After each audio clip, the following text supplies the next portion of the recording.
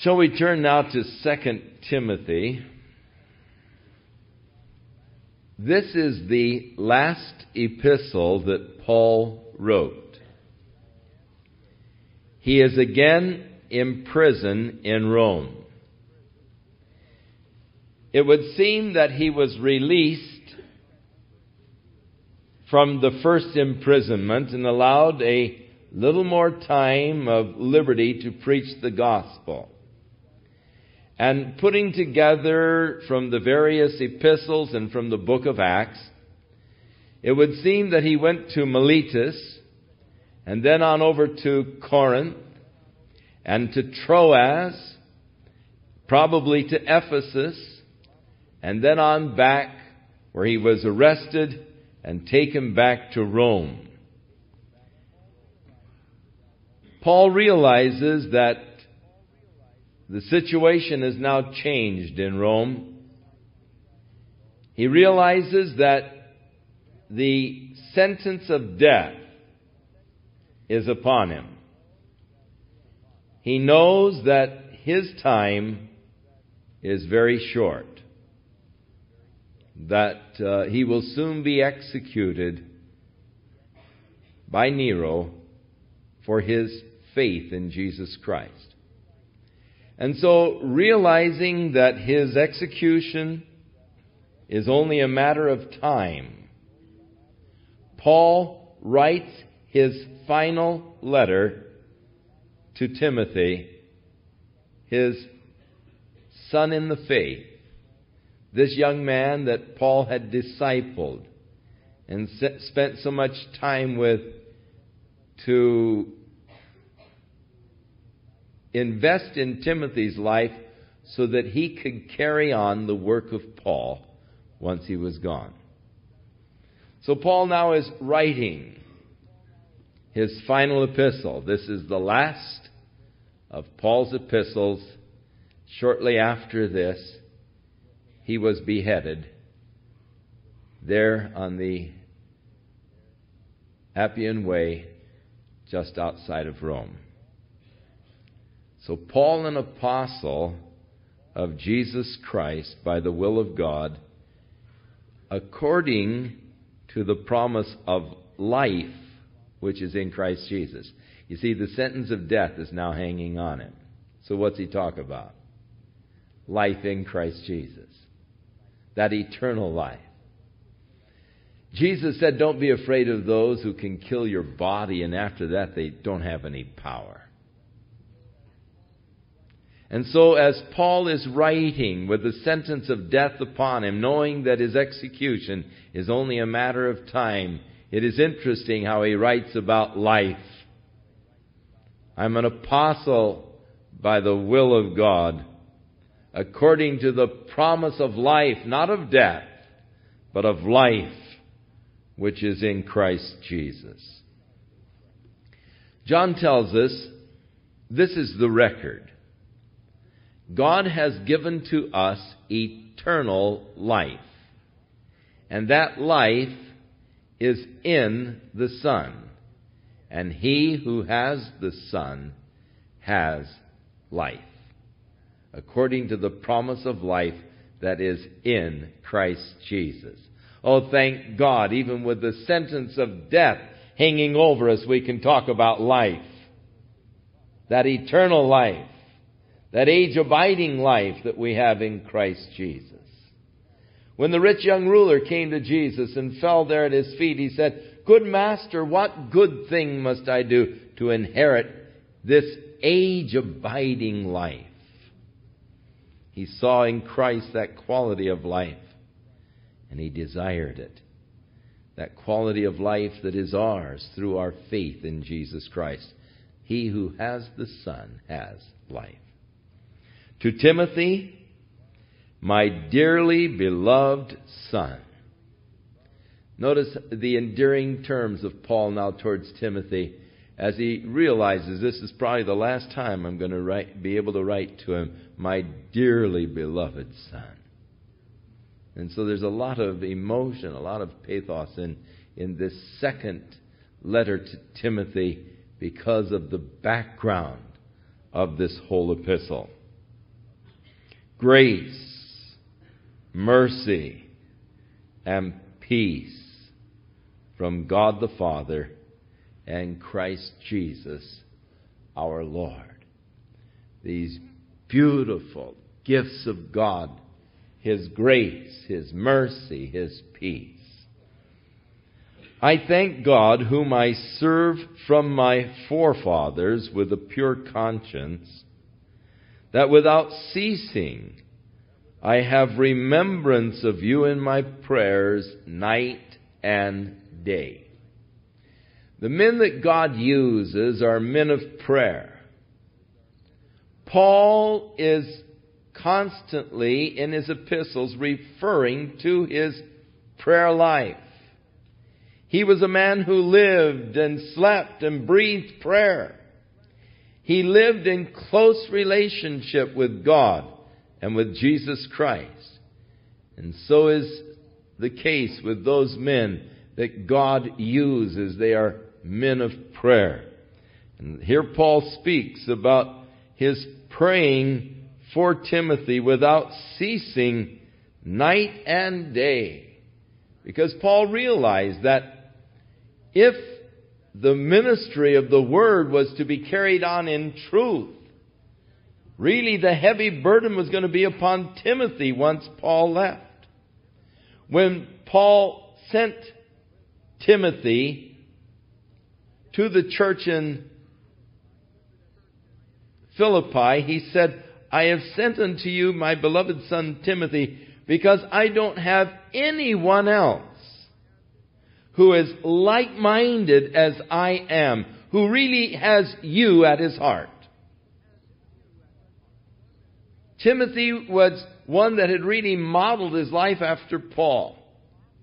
Paul could see, hey, this young man has caught the vision. This young man knows my heart. And so he realized that Timothy was going to be the natural one to carry on that same ministry of the grace of God to the people. And that is no doubt why Paul invested so much time in prayer for Timothy. Night and day, oh Lord, he's a young man. Lord, he doesn't have the background and the experience, but God, use him, help him, bless him, Lord. Oh, wouldn't you love to have Paul praying for you night and day?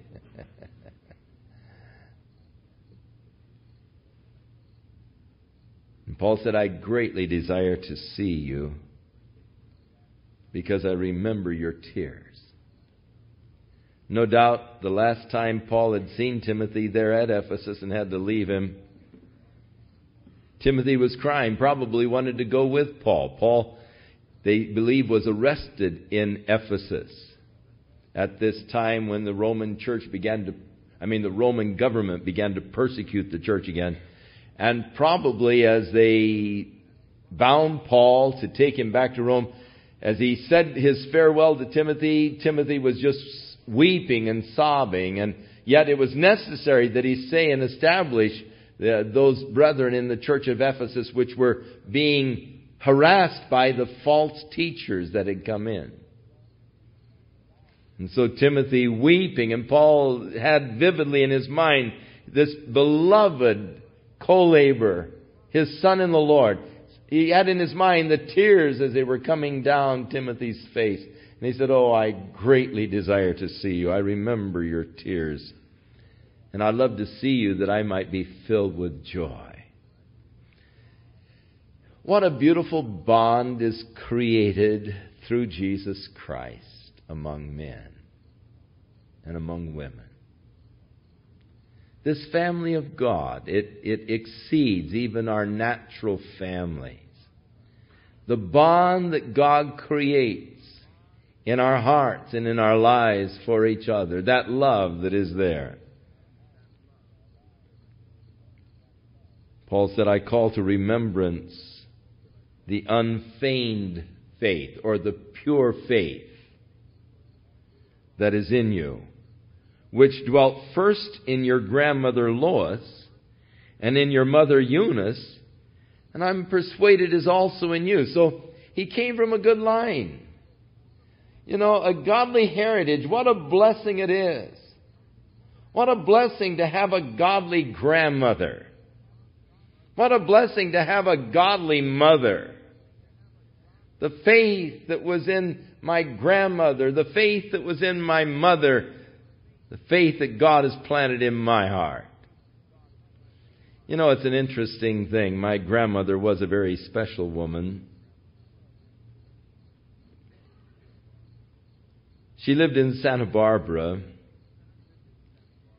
And the pastor that came to the church there was just a young man. He wasn't married yet. And so she used to go with him on his calls so that there would be no questions in the minds of people if he called on some of the young wives or whatever. My grandmother was always with him and made his calls with him. She lived a life dedicated to the Lord, to serve the Lord. That was the whole passion of her life, was to serve the Lord. When she was in the hospital dying of cancer, they were short of nurses. And so she would get up and go around and take bedpans to people and took care of them and waited on people there in the hospital, because that was her life, just service. It was a life of service to God and a trust in God. I recently found out that inscribed on her tombstone are the words, "Jesus never fails." And that was just the story of her life. It was a life of faith in the Lord. And so the family members, because that was sort of the hallmark of her life, Jesus never fails, they put that on her tombstone. I didn't know that. But over in Fairhaven here in Santa Ana, on my mother's tombstone, we have placed Jesus never fails. Because the faith that was in my grandmother was passed on to my mother. And I could remember from a child, my younger brother had asthma. And when he would have his attacks and start wheezing, couldn't sleep, we had an old rocking chair that creaked. And as a little child, I can remember lying in bed, hearing my brother wheeze, that asthmatic wheeze, that it has a unique sound to it. And I could hear that. I could hear the creaking rocking chair out in the other room. And I could hear my mother singing, "Jesus never fails. Jesus never fails. Heaven and earth may pass away, but Jesus never fails." And I would go to sleep hearing her rock my brother during his asthmatic attacks, singing of the unfailing grace of Jesus Christ. Whenever we were sick, she would come in and sing to us, "Jesus never fails." My brother was healed of asthma. The Lord didn't fail. And all through our life, the Lord has taken care of us. The Lord didn't fail. And so because this was so much a part of her life, without knowing it was on my grandmother's tombstone, we had it put on her tombstone over here in Santa Ana. And so there in the cemetery in Montecito, you'll find the gravestone of my grandmother. It says, "Jesus never fails." Over here in Fairhaven, you'll find my mother's gravestone that says, "Jesus never fails." The faith that came from my grandmother to my mother now passed on to us. And we, of course, passing it on to our sons. And now they to their sons and grandchildren and all. Oh, how glorious it is. The heritage that is ours in the Lord and in the things of the Spirit. And it's just a beautiful thing. Paul said, I know the faith that was in your grandmother Lois, and also in your mother Eunice, and I know that it's in you. Oh, the greatest thing that we can offer and give to our children is this heritage of trusting God and faith. How important that we pass it on. "Wherefore I put thee in remembrance, that you stir up the gift of God that is in thee by the putting on of my hands." Now, Paul has a couple of times already made reference to this. When Timothy was a young man and began to join Paul in the ministry there in Lystra, the elders laid hands on Timothy and prayed for him. And as they did, the Lord gave to Paul a word of prophecy, in which the Lord spoke to Timothy, telling him the gifts that the Lord was giving to him and outlining somewhat the ministry that Timothy was to fulfill. And Paul has made mention before of this experience that Timothy had when the elders laid hands on him and he received the Holy Spirit and the gifts of the Spirit and the word of prophecy directing his life and his ministry. And so Paul said, remember and stir up the gift that is in you, that you received when the hands were laid upon you and the gift of prophecy exercised. It is possible for us to neglect the gifts of God within our lives. But God did not give us these gifts to be neglected. He gave us these gifts to be used. And so Paul's exhortation to Timothy, stir up that gift that is in you. Begin to exercise it again. By faith, begin to exercise again that gift of the Spirit that God has given unto you. For God has not given us the spirit of fear. Now, evidently, Timothy became a little fearful in the exercise of this gift. And I think that that is a tool that Satan often uses to discourage our exercises of the gifts of the Spirit. Fear. I don't know what people are going to think, if I say that to them. And we have this fear that many times restricts us from the exercise of this. But God hasn't given us the spirit of fear, but of power, love, and a sound mind. The spirit of power, oh, thank God. The spirit of love, how important. And a sound mind. So be not thou therefore ashamed of the testimony of our Lord, nor of me his prisoner. But be thou a partaker of the afflictions of the gospel according to the power of God. Now, there are a lot of situations where we can just keep our mouths shut and stay out of trouble, when we really ought to be opening our mouths and getting into trouble.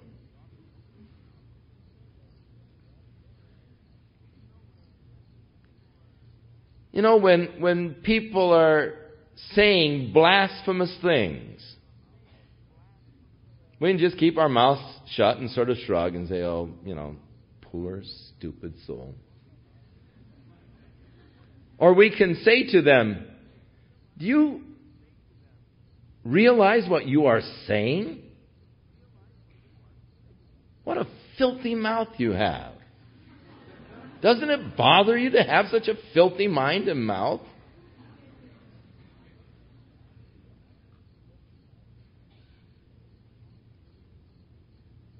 I've often said to people when they're using the name of Jesus in a blasphemous way, hey, that hurts me.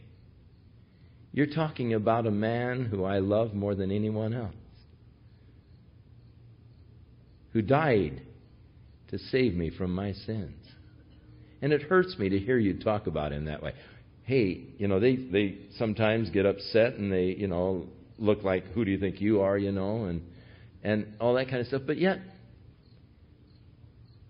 Paul tells Timothy that God has given us the spirit of power, of love, and of a sound mind.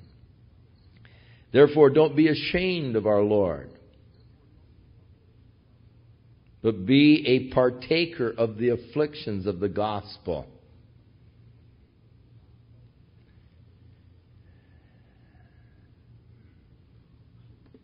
We'll get to it a little bit. They who live godly in Christ Jesus shall suffer persecution. The promise in the Bible that I hate the most.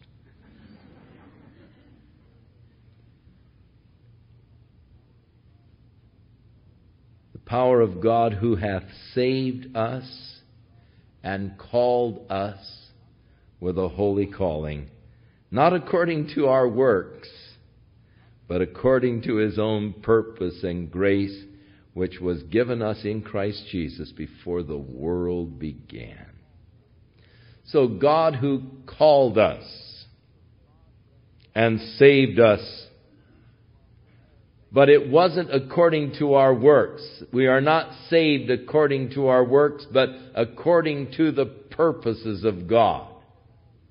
Now this was the message that Paul was proclaiming, and the message that was being perverted by the legalism that was creeping into the church. Now remember that Timothy was ministering there in Ephesus, to the church in Ephesus. And already there were those seeds of legalism that had taken root and were beginning to turn the people away from the glorious gospel of grace that Paul had proclaimed. And Paul speaks to Timothy of his concern that they were turning away from the grace of God, and for him to establish them in the grace of God. A few years later, Jesus wrote a letter to Ephesus. And all was not well within the church. In fact, Jesus called the church of Ephesus to repentance. And He said, unless you repent, I will remove my presence from you. They had come to the place where their whole religion was a works thing. Because the Lord said, I know thy works, thy labor, and so forth, and thy works. They had come to a legal relationship with the Lord. They had come to a salvation based upon works. Who saved us and called us, Paul said, not according to our works, but according to His own purpose and grace, which was given us in Christ Jesus before the world began. Now, the result of a legal relationship to the Lord is really the loss of relationship, because Jesus doesn't want a legal relationship with you. He desires a loving relationship with you. He wants you to relate to Him in love. And so He said to Ephesus, you've left your first love. You've got all these works, man. You've got this whole thing going, all kinds of works. But I have this against you because you've left your first love. I don't want a legal relationship with you. I want a loving relationship with you. And tonight, Jesus is looking for a loving relationship with you.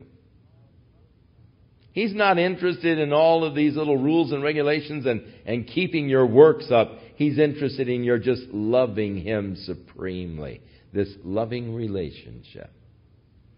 I have this against you. You've left your first love. Now remember from whence you are fallen. And repent and do the first works over. That is, the works that were motivated and prompted by love. Or else I will move the candlestick out of his place. Where was the place of the candlestick? Jesus was walking in the midst. So Jesus is saying, I'll take my presence from your midst.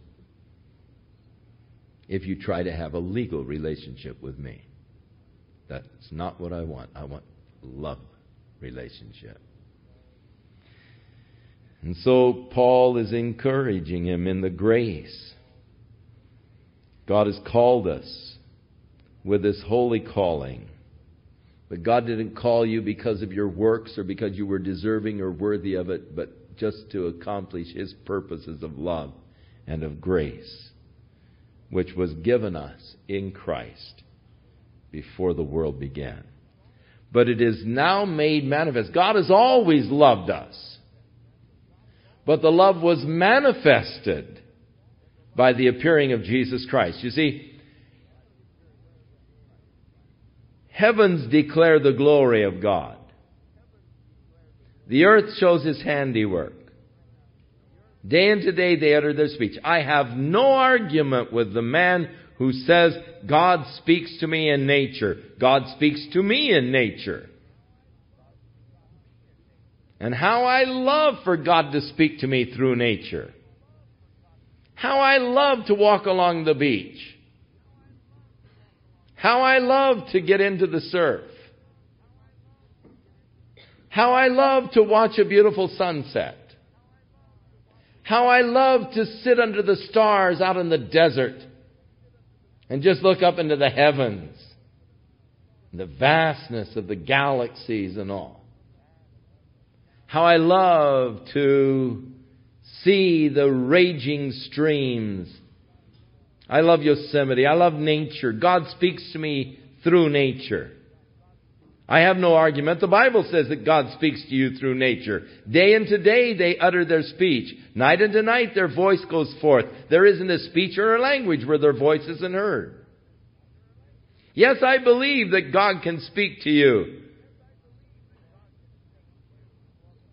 When you go out to the desert, when you go up to the mountains, when you take a Sunday off and just go out among nature and just enjoy the beauty of God's creation, I believe that God speaks to you there. I have no argument with that.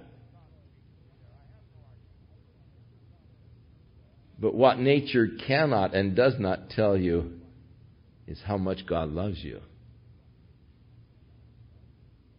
It took more than nature to reveal that. It took Jesus Christ. It is interesting that whenever God wants to show you His love or to prove His love to you, He always points to the cross. And so God, who loved us before the world ever existed, but has manifested it by the appearing of our Savior Jesus Christ, who has abolished death. Now here Paul, he got the death sentence. Nero says, death sentence is upon him, but Paul says, God's abolished death. Oh, thank God for the life that is ours.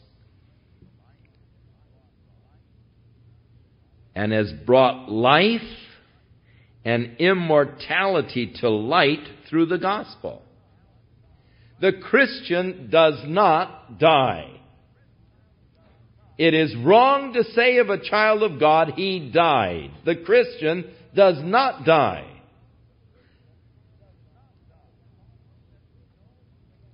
Paul the Apostle said, we know that when the earthly tent of our body is dissolved, when my body goes back to dust, decomposes and goes back to dust, I have a building of God not made with hands that's eternal in the heavens. So then we who are in these bodies, in these tents, do often groan, earnestly desiring to move out of this old tent. Not to be an unembodied spirit, but to be clothed upon with the new body which is from heaven. For we know that as long as we are living in these bodies, we are absent from the Lord. But we would choose rather to be absent from these bodies, to be present with the Lord. So, when a Christian dies, rather than saying, oh, he died last week, we should say, oh, he moved last week. Have you seen John lately? Oh, didn't you know he moved into a beautiful mansion? He's no longer living in that old tent.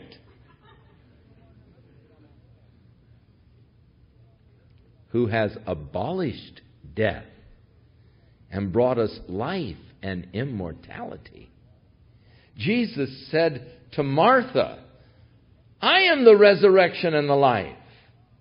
Yes, Lord, I know on the last day He's going to rise. No, Jesus said, I'm the resurrection and the life. I'm here now. And he that believeth on me, though he were dead, yet shall he live. And if you live and believe in me, you'll never die. He said, do you believe this? That's the gospel. That's the good news that we have to proclaim. The Lord has abolished death. He who lives and believes shall never die. Oh, move. Yes, that's important and that's desirable. I wouldn't want to live in this dumb old tent forever.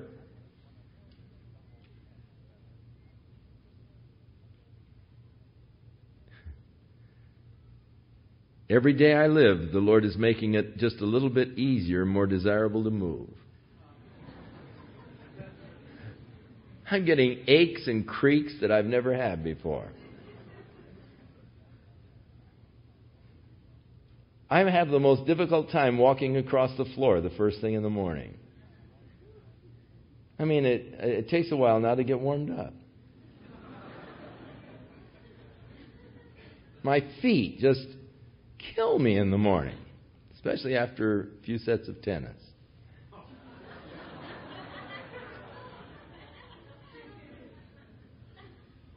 It's not a funny thing. It's miserable. Growing old. The old tent. Slowly dissolving. But I have a building of God, for God has abolished death and brought us life and immortality. Whereunto he said, I am appointed a preacher and an apostle and a teacher of the Gentiles. The three things that Paul was called to do. He was a preacher, he was an apostle, he was a teacher. Preaching is ordained by God to bring the unbeliever to a faith in Jesus Christ. Preaching is not for the Christian or the saint or the church. Preaching is for the unregenerate. For in the preaching I am proclaiming to the unregenerate God's good news to man. You don't have to go on in sin and die in your sin and trespasses. You can have eternal life through Jesus Christ. Repent. Believe on the Lord Jesus Christ. That's preaching. Teaching is what the church needs. Now, the weakness of the church today is that there is too much preaching and not enough teaching in the church. The church has been preached almost to death. And what the church needs is teaching. Teaching us how to walk. Teaching us how to grow. Teaching us how to develop in our relationship with God.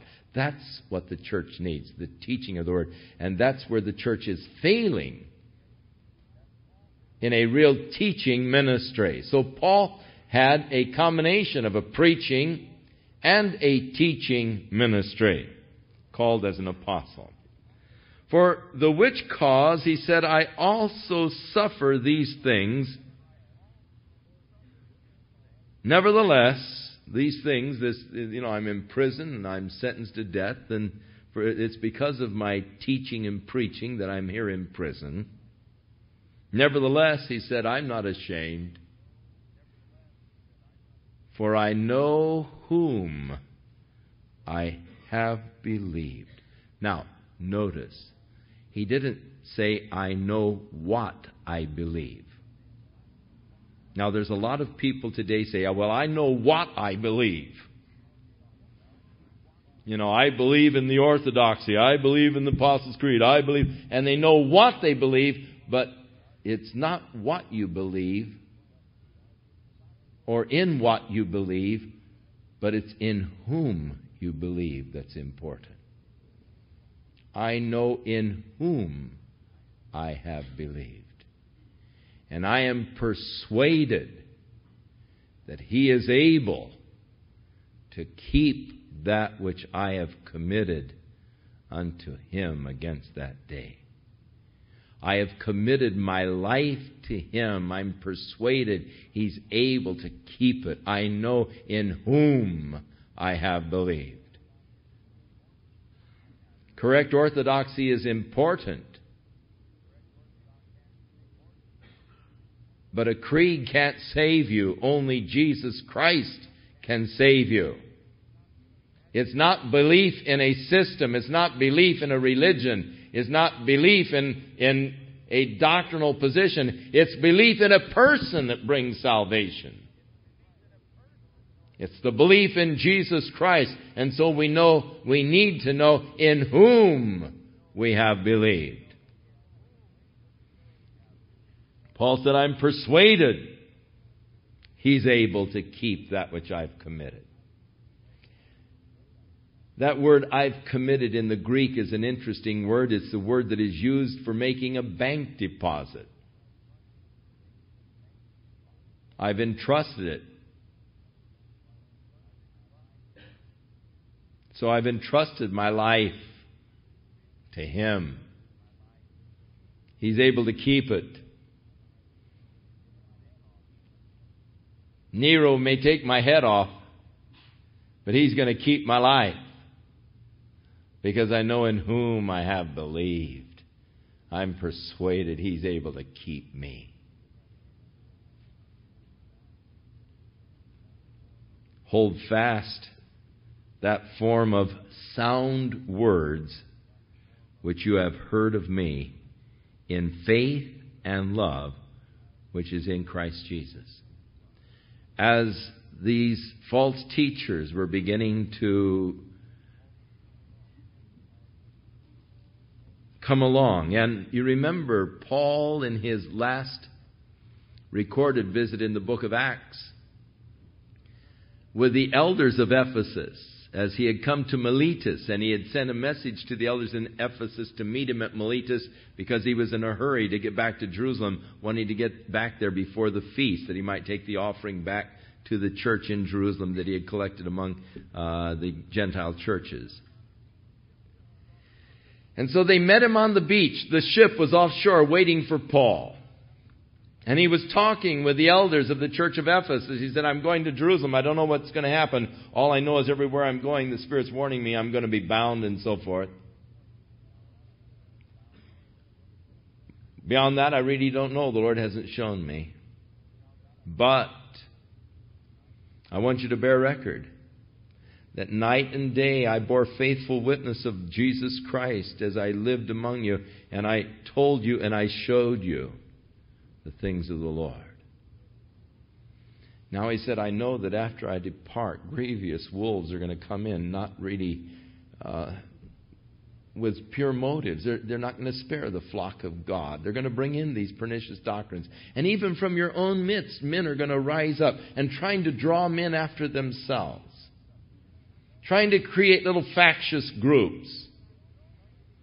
And Paul was weeping. He said, I know that this is going to happen. I can't stop it. But he encouraged them to the faithfulness of the Word and the faithfulness to the teaching that he had given to them. Well, it was true. After Paul left, these men did come in. And so as Timothy is there and trying to buck these doctrines that are raising up their ugly heads within the church of Ephesus, and these men who are trying to create these little divisions by getting these weird doctrines and espousing some strange thing, and Paul says, hold fast that form of sound doctrine or words which you have heard of me. That good thing which was committed unto you, that is the truth, the Word of God, keep by the Holy Spirit which dwells in us. For this you know, that all of they which are in Asia have turned away from me, of whom are Phygellus and Hermogenes. Those in Asia had now turned their backs upon Paul. He was no longer able to be a strong influence there. They didn't have to fear him come in apostolic power to correct their false doctrines anymore, and they were becoming emboldened in their heresies. and in the drawing of people after themselves. Paul names a couple of them. They've turned away from me. What a sad thing. Paul was really pretty much forsaken now. With the sentence of death upon him, even Demas, who had been a companion for so long, had forsaken him. Others had fled. Luke only was remaining with him there in Rome. But there was one faithful brother, Onesiphorus. The Lord give mercy unto the house of Onesiphorus, for he often refreshed me and was not ashamed of my chains. Paul was chained there in a dungeon in Rome, and Onesiphorus went to Rome and searched through dungeon after dungeon until he finally found Paul and there ministered to him and encouraged him. For when he was in Rome, he sought me out very diligently, and he found me. And the Lord grant unto him that he may find mercy of the Lord in that day. And in how many things he ministered unto me at Ephesus, you know very well. So this Onesiphorus had been just a blessed man and had ministered to Paul while Paul was in Ephesus, and then came to Rome and searched until he found him and there ministered to him. Paul praised God's mercy and blessing upon him for it. Thou therefore, my son, be strong in the grace. You see, it is legalism that is threatening the church. This idea that you can work yourself into divine favor. So be strong in the grace that is in Christ Jesus. And the things that you have heard of me among many witnesses, the same commit thou to faithful men who shall be able to teach others also. And so this is how the gospel is spread. As Paul said, now you remember the things that I said and I was teaching among many of the brethren. Now you take these same things and commit them to faithful brethren who will be able to teach others. The discipling of men in the truths of God. Investing your lives in others. As we have grown older, we've sought to invest our lives into younger ministers. Sharing with them. Spending time with them. Teaching them. Committing to them the Word of God in order that they might then go out and give the same thing to faithful men who will then be able to go out and teach others. When we started our ministry here at Calvary Chapel, we met with a group of men and many times their wives 5 nights a week for 2 years, the first 2 years. 5 nights a week we gathered together, entrusting to these men the teaching of the Word of God, studying several books, going through the entire Bible with them. After 2 years with these men, I said, all right, the time has come. You fellows start teaching your own home Bible studies. And so they started teaching their Bible studies in their homes. I would every week get calls from them. When they were going to have a Bible study that night, they'd have a list of questions that they'd go over before they went to their Bible study or had their Bible studies in their homes. After 2 years, many people who were saved in their Bible studies then started their own home Bible studies. And it was passed on and on and on. From spiritual generation to spiritual generation. People who were saved in a Bible study began to teach a Bible study in which men were saved who went out and later on began to teach their own Bible studies. And so it goes on and on. As it is passed, you teach faithful men who are able then to teach others. You disciple others so that they in turn can disciple others. And so the progression goes.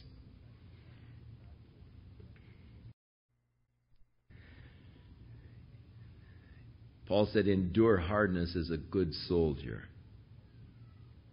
of Jesus Christ. We're in a real battle. a tough battle. It's a battle of the eternal destiny of human souls. It's a fierce battle. The enemy is relentless. He attacks night and day. He never eases. The pressure is great. Endure hardness, Paul said, as a good soldier. Hang in there. And no man that wars entangles himself with the affairs of this life. And that's our problem so often. As Jesus said in the last days, be careful lest you at any time be overcharged with gluttony, surfeiting, or with drunkenness, or the cares of this life, so that the day of the coming of the Lord will catch you by surprise, catch you unaware. Jesus, in talking about how that the thorns grew up with the wheat, identifying the thorns, he said, the desire for riches, the cares of this life, and the desires of other things choked out the fruitfulness of the gospel within their lives. So the cares of this life can choke out the fruitfulness. No man who is in war, no man who has signed up for the army gets all involved in the little mundane things of life. Hey, I'm in a battle. And I can't get bogged down with the cares of this life.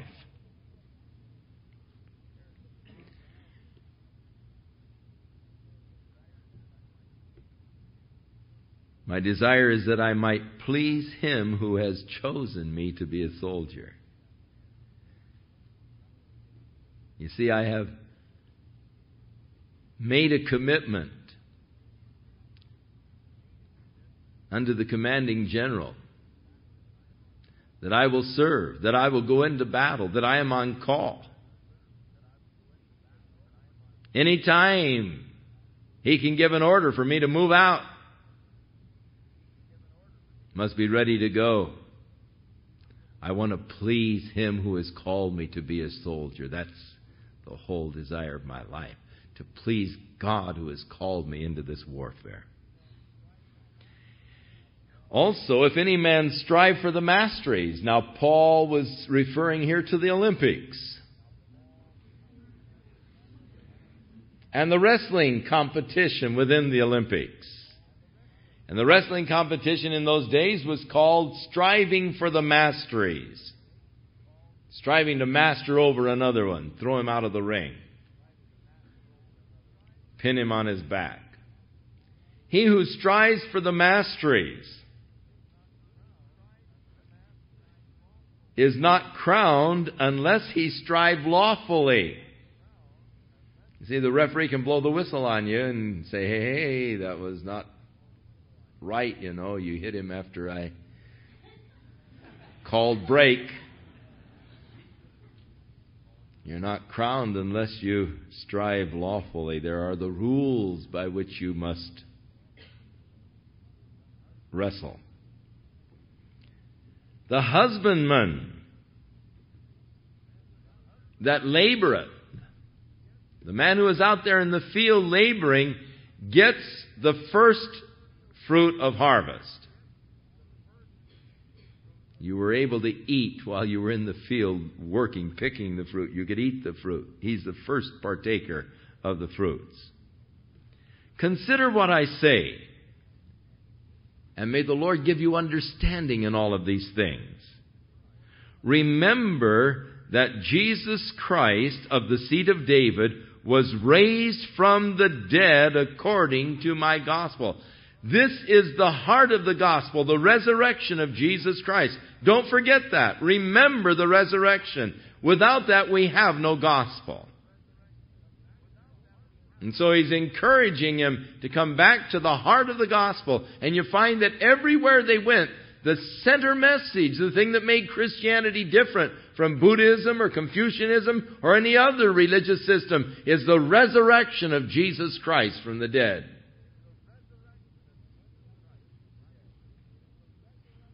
And so he's reminding him of that unique difference in Christianity. Wherein he said, I suffer trouble as an evildoer, even unto these bonds, these chains. But thank God the Word of God isn't bound. They can bind me, they can bind my arms to this soldier next to me, to this guard, but they can't bind the Word of God. Therefore I endure all things for the elect's sake, that they may also obtain the salvation which is in Christ Jesus with eternal glory. So I endure these things because God has elected certain people to be saved. And if by my sacrifice, by my commitment, I can bring them the knowledge of Jesus Christ, great. My desire is to see the salvation which is in Christ Jesus, that they might share the eternal glory of a child of God. So, in another place he said, I know that the present suffering isn't worthy to be compared with the glory that shall be revealed when Christ comes. Oh, yeah, it's hard now. Yeah, it's tough. Yeah. It's not easy. There's suffering. But it can't be compared with the glory. The eternal glory. So he said, our light affliction. Light affliction, Paul? Let's see, you say once you were stoned, 3 times you were beaten with rods, 3 times you received 39 stripes, you were shipwrecked, you were beat up, you were in prison how many times? Light affliction, Paul? Our light affliction, which is but for a moment, worketh an exceeding eternal weight of glory. Interesting contrast. Light affliction for a moment. Eternal weight of glory. So endure hardness as a good soldier. Don't get all entangled in worldly things. Seek to please the one who has called you to be a good soldier.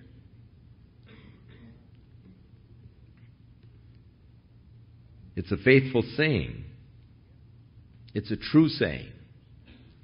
If we be dead with him, we shall also live with him.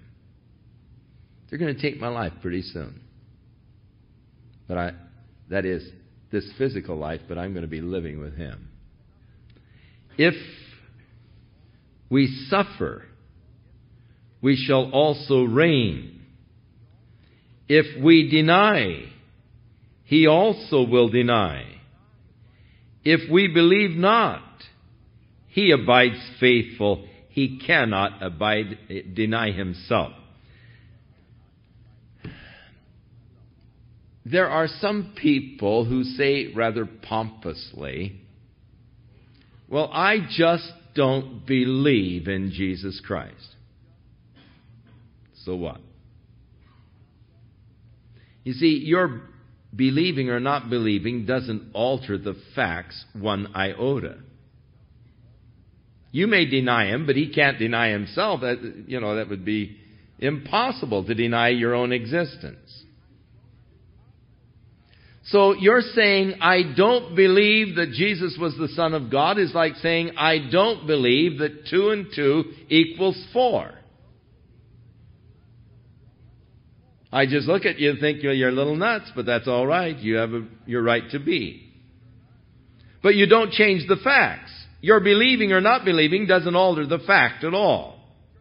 The fact that Jesus Christ is the Son of God, that he did die for our sins, is a fact that remains whether you believe it or not. You see, your believing or not doesn't affect him at all. It does affect you seriously and for eternity. And so it is rather ridiculous to say, well, I don't believe it, and to think that it doesn't exist just because you don't believe it. You can deny the truth, but he can't deny it. He can't deny himself, what he is and what he has done.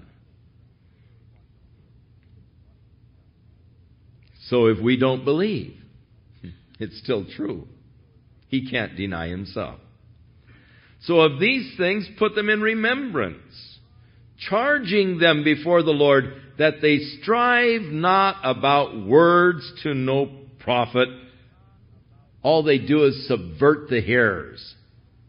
There are those that get all involved in words and in little concepts and twists and all of a scripture, and they are really totally unprofitable. Do you know that the church was divided once over an argument on how many angels could stand on the head of a pin? People used to argue over that. And people have all these concepts. Oh, that's stupid. That's not going to help anybody. And you look at a lot of these things that people bring up and a lot of divisions that are created. How were you baptized, brother? You know, and they well, you weren't really baptized then, you know, and you better be baptized the right way. You were baptized backwards? Oh, no. That, face down, man. That's the only way. You know, and they get in these silly little things and all it does is subvert people, subvert the hearers. Study to show yourself approved unto God. A workman that doesn't need to be ashamed, rightly dividing the word of truth. This particular scripture was the inspiration to Schofield in setting out the dispensations in the Schofield Bible. Rightly dividing the word of truth. I think he went a little far with it. But it's interesting that this is the verse that inspired him to make the divisions, especially within the Schofield Bible, as he shows you the dispensation of innocence, the dispensation of government, the dispensation of law, the dispensation of grace, and the dispensation of, you know, the future reign of Christ and all. The dispensations, rightly dividing. But it is important that we rightly divide the word of truth. Study. It's important that we study. But shun profane and vain babblings, for they will increase unto more ungodliness. There are those who turn the grace of God into a cloak to cover their own lasciviousness. Well, if God is so ready to forgive and so full of grace, it really doesn't matter if we do it, because we can just ask Him immediately to forgive us then, and it will, He's graceful and it's all over. So let's go ahead and do it, and then we'll seek the grace of God to forgive us. No. These kind of vain and profane babblings only increase ungodliness. Paul himself said, "Shall we go out and sin freely then, that grace may abound?" Perish the thought! How can we who are dead to sin live any longer therein? The grace of God is not an excuse or a cloak or a reason to go out and just to live recklessly saying, well, the grace of God will cover me. Profane, vain babbling. Be careful of it. Their words will eat like a cankerworm.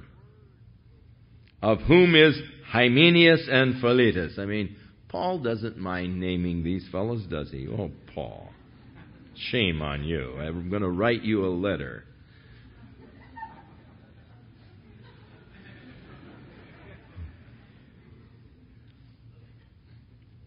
Who concerning the truth have erred, saying that the resurrection is past already, and the overthrow of the faith of some.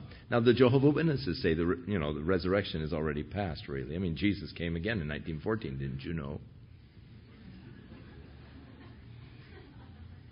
Oh, but I thought every eye was going to see him. Oh, no, only those with the spiritual eyes, those who were living in the headquarters, and they saw him in New York.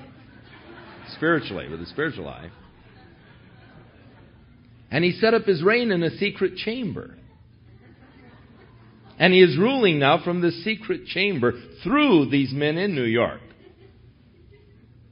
But we're in the kingdom age. Satan is bound. Glory to God. Hey, if this is the kingdom age, I'm greatly disappointed. I was hoping for much better than this. I wish the Lord had not put such a long chain on him.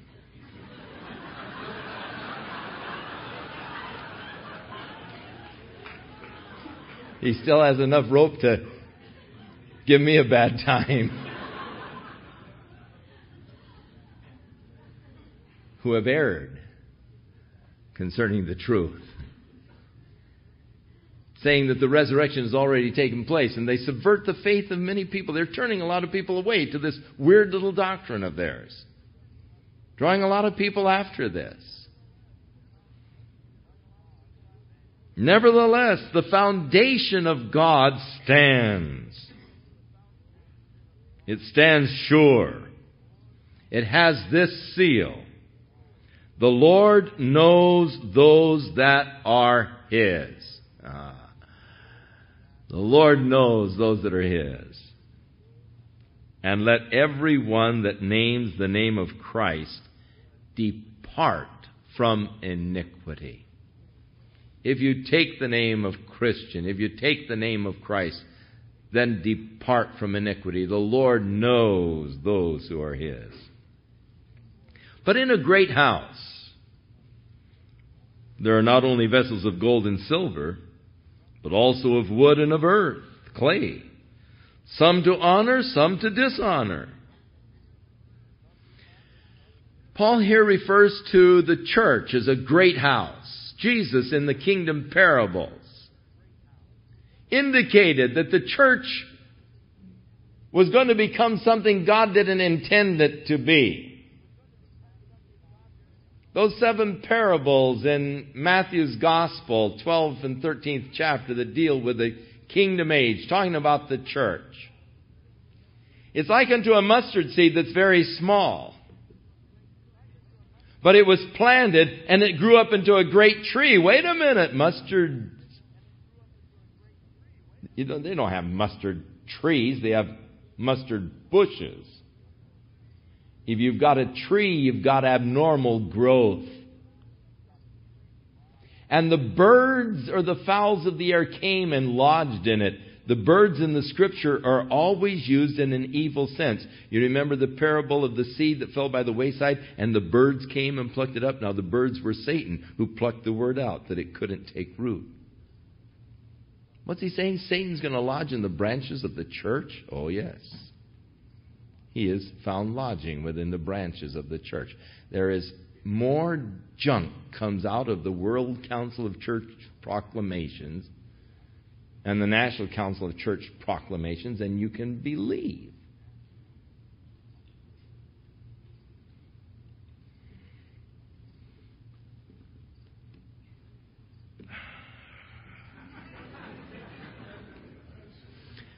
Concerning Hymenaeus and Philetus, who have erred concerning the truth. Corrupt men of corrupt minds, putting on a clerical garb, taking the title of reverend, and espousing every rotten cause that comes along. Every damning issue that would demoralize and destroy our society. And these men are ready to take it up and champion it. And they're ready to fight against anything that is good. A group of ministers filed a suit against President Reagan for proclaiming the year of the Bible in 1983. Hey, wearing a backward collar doesn't make a minister out of anybody.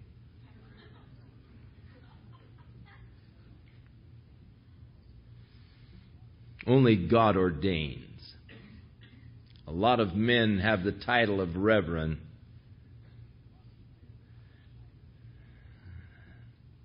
I would fear anybody taking that title. Sometimes people call me Reverend Smith, and I cringe.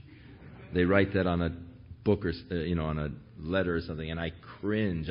I know that they don't know me when I get these letters, Reverend Charles Smith, or the Reverend Charles Smith, or the Most Reverend Charles Smith.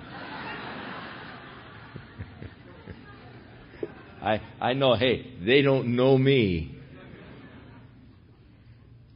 Because I don't consider myself reverend at all. There's nothing reverend about Chuck Smith. The Bible says we are to reverence God's holy name. That I do. But I don't want anybody reverencing my name or me. God help me. I'm a sinner just like you. I need the grace of God just like you. In a great house, though, many vessels, some gold, some silver, some wood, some clay. Some for honor, some for dishonor. Kingdom of heaven is like a woman hiding leaven in 3 measures of meal until it permeates the whole lump. Leaven is always used in an evil sense in the Scriptures. The leaven of sin, the leaven of hypocrisy.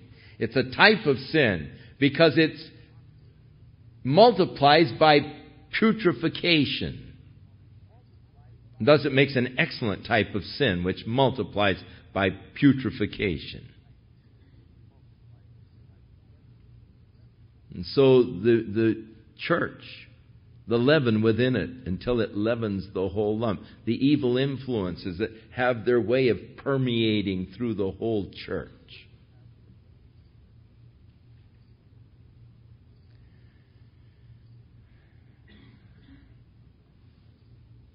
Again, the kingdom of heaven is likened to a man who planted wheat in his field, and at night the enemy came and sowed the tares. So that the servants, as it began to grow, said, Lord, there are tares growing among the wheat. Shall we go out and pull them up? No, he said, let them grow together until the end. And then at harvest, take and gather the tares together and put them in bundles and cast them into the fire, but bring the wheat into my barn. Jesus taught that these evil influences would exist within the church, that they would grow together until the time of the great harvest. The church is not a perfect organization. The church is made up of all kinds of people. And it's wise for you to recognize that, because you can get skinned by people calling themselves Christians almost more readily than anybody else.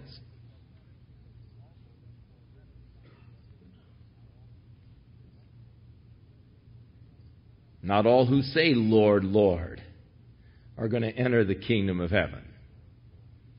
And let's not be blind or foolish about this.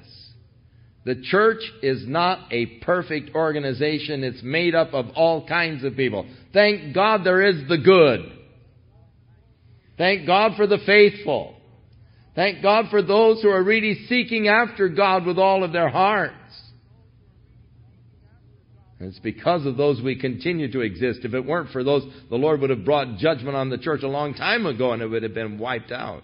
But the time will come when judgment will begin where? At the house of God.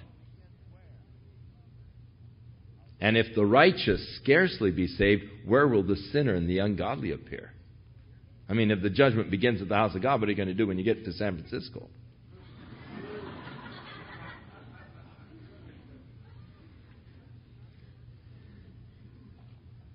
So the church is not a perfect organization.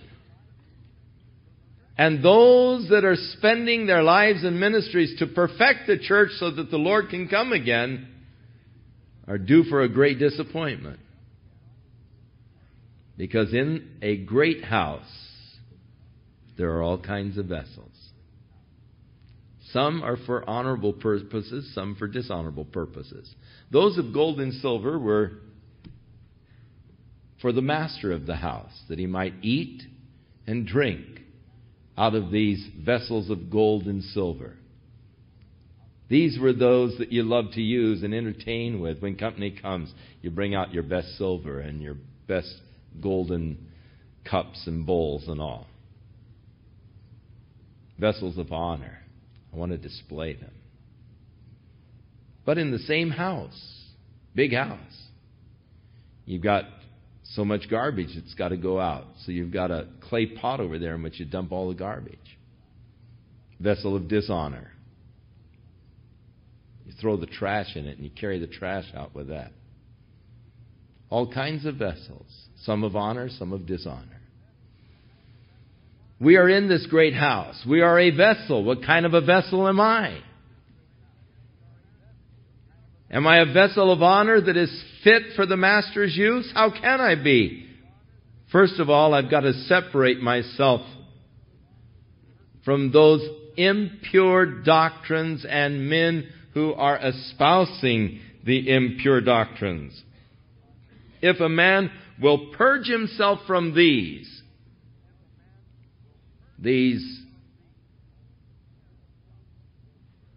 what I often call sterile doctrines. You say, well, there's nothing so wrong with that. It sounds a little weird, but it doesn't hurt anybody. Oh, yes, it does. So often there are doctrines that are being promulgated that the effect of the doctrine is sterilization. When you start to embrace it, it sterilizes you so that you are no longer fruitful. Doctrines that get the people all introspective, all into themselves. Demon, who's got the demon? And they have these parlor games where they cast the demons out of each other. Lust and gluttony and lethargy and all of these demons that are hovering around and possessing the believers, So we're going to have a casting out party tonight. Come on over. We're going to cast demons out. And so a person yawns. Oh, did you see him? He yawned. We better cast the demon of sleepiness out of him,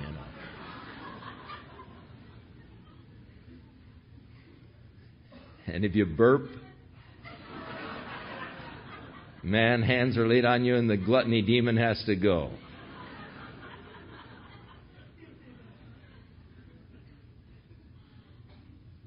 Purge yourself from these things. They're not profitable. Purge yourself from these things.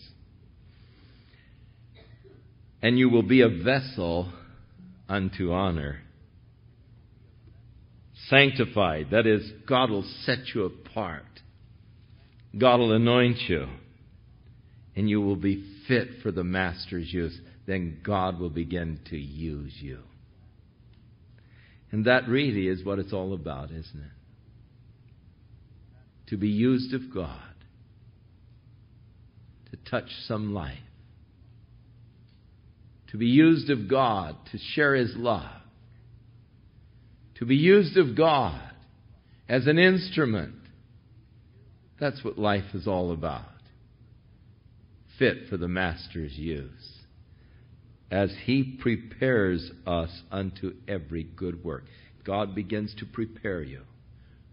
Through the Word, through prayer, through your experiences. They're all a part of God's necessary preparation. Paul wrote to the Ephesians and said, you are His workmanship. God's working in you. Created together unto created together unto Christ Jesus, created together in Christ Jesus, unto the good works that God has before ordained that you should accomplish. God has already foreordained that service that He wants you to accomplish for His glory. But He has to, first of all, work in you, preparing you. So, the experiences that I go through, the hardships, the difficulties, the testings, the trials, the sorrows, they're all a part of God's necessary preparation as He is seeking to prepare the vessel to be used by the Master. As He empties me of myself, that He might fill me with His fullness, that I no longer live for my own glory, but I live now for His glory. That I serve Him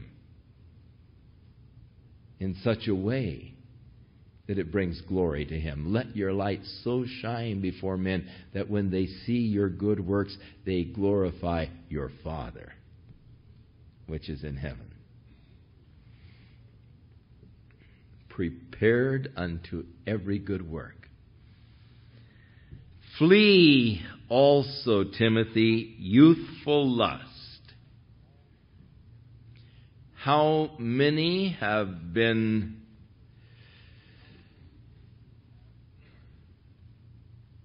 injured, destroyed because of youthful lust? Flee them. Great example is that of Joseph as he was serving in the house of Potiphar. And the wife of Potiphar fell in love with him, sought to entice him to come into her bedchamber. Daily was flirting, enticing, until finally one day when the rest of the servants were out, she grabbed hold of him, going to force him into the bed. And he wriggled free, leaving his coat in her hand, and he ran out naked, fleeing youthful lust. Smartest thing he could do.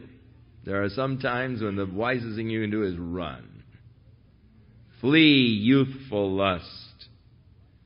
But follow righteousness, faith, love, peace with those that call on the Lord out of a pure heart.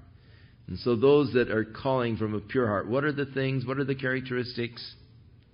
Righteousness, faith, love, peace.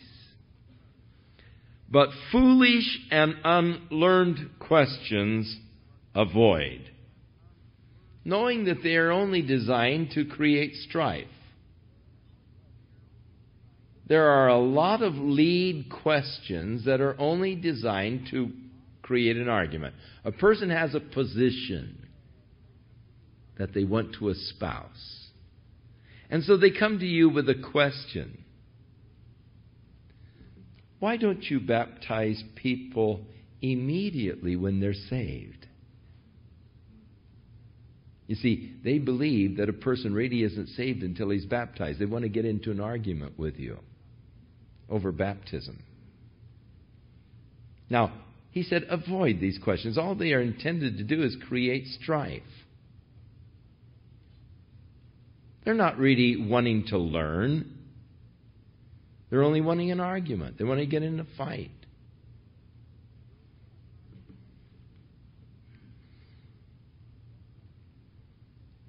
The servant of the Lord must not strive. Mustn't get into these arguments. But be gentle unto all men, and apt to teach, and patient. Ready to teach, but you got to be patient, because in a great house there are all kinds of vessels. In meekness, instructing those that oppose themselves, if God peradventure will give them repentance unto the acknowledging of the truth. So you hope that God will work. You take your time. You're patient. You teach.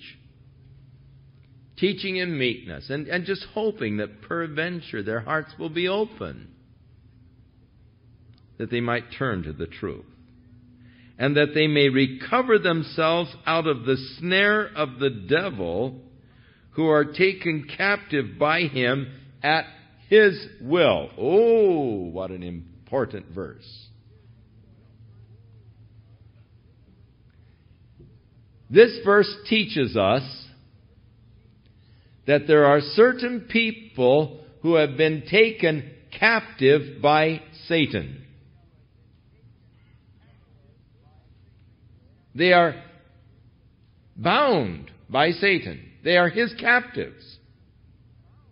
Now, we have the power, the authority through Jesus Christ to deliver them from the captivity of the enemy.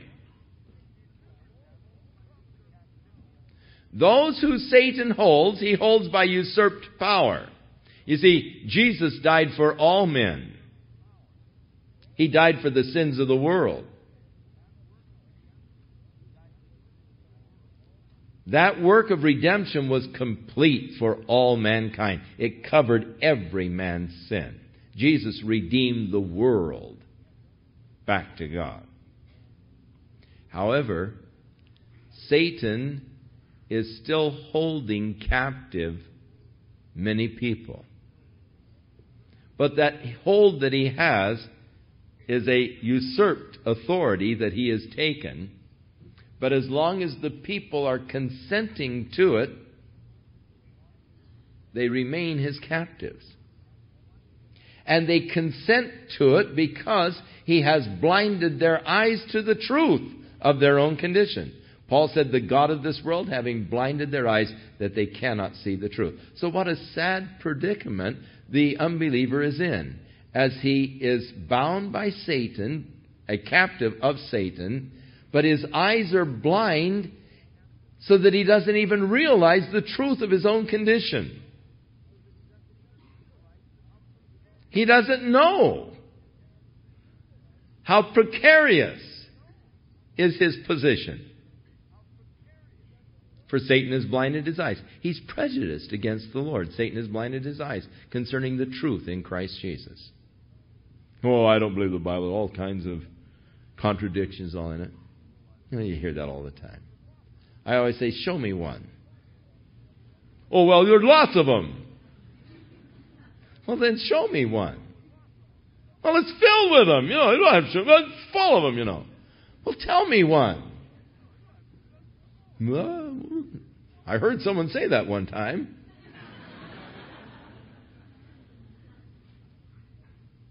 God of this world's blinded their eyes. They can't see the truth. Sad place to be. That we might take them from the captivity. Is it possible that we can take them from the captivity? Jesus said, and you shall know the truth, and the truth shall set you free. We can, in love, teaching them, instructing them, bring them the truth, which can set them free. We can, through prayer, open their eyes to see the truth. We can bind that work of Satan that is blinding their eyes, that is keeping them from knowing the truth. And we can deliver them from this captivity. Surely we ought to be engaged in this warfare. Enduring hardness as a good soldier, getting out in the trenches, fighting against the enemy, delivering these who he has taken captive, setting them free through the truth of the gospel of Jesus Christ.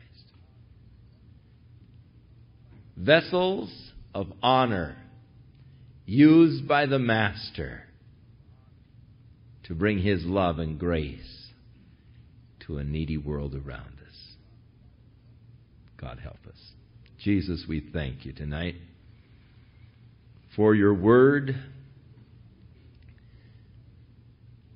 for your help, for your strength. And now, Lord, let the Word of God dwell in our hearts richly through faith, that we, being rooted and grounded, may be able to comprehend more fully what is the length and the breadth and the depth and the height of the love of Jesus Christ for us. And Lord, we wish tonight to present our bodies to you as living sacrifices, yielding to you our hands, our mouths, our feet, that you might use them, Lord, as instruments of righteousness to bring your love to a dying world. In Jesus' name, amen. May the Lord richly bless you, fill you with His love and with His word and with His truth. Guide you in all things. Make this a glorious week as we begin it in the Word, founded on the truth. May you grow up in Christ, maturing and growing and developing until your life is being used by the Master in a great way, bringing glory and pleasure to Him. In Jesus' name.